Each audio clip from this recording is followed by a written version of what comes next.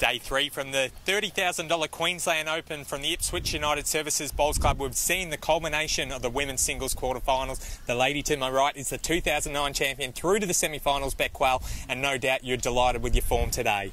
Yeah, Richard, I am. It's been a tricky tournament, that's for sure. That's probably been my best all-round game so far, so it'd be nice to keep it going.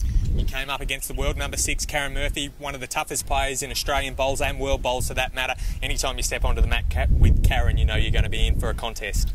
Yeah, absolutely. She's always a tough contest, and we've had some tough battles over the years, so it was good to get over the line today, but I was a little bit lucky in the first set, and fortunately I capitalised on it in the second. So today it went my way, but every day's a new day. Looking ahead through the other quarterfinals, you come up against Ann Johns, one of your Australian teammates. Again, a difficult task, but one no doubt you're looking forward to.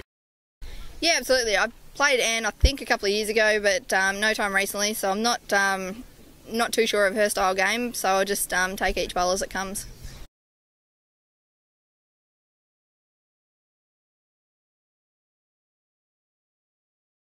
In the opposite semi-final, we see Kay Moran go up against Sarah Boddington. No doubt they're trying to force their way in, but having already won this title back in 2009, no doubt it's nice to be able to return to a tournament that you've won before and hopefully get your name back onto that winners list.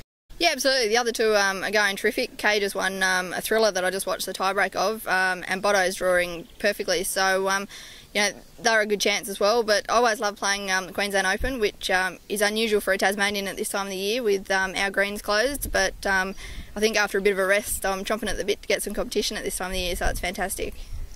Well, she's certainly one of the form players here at Ipswich. Rebecca Quail through to the semi-finals of the women's singles.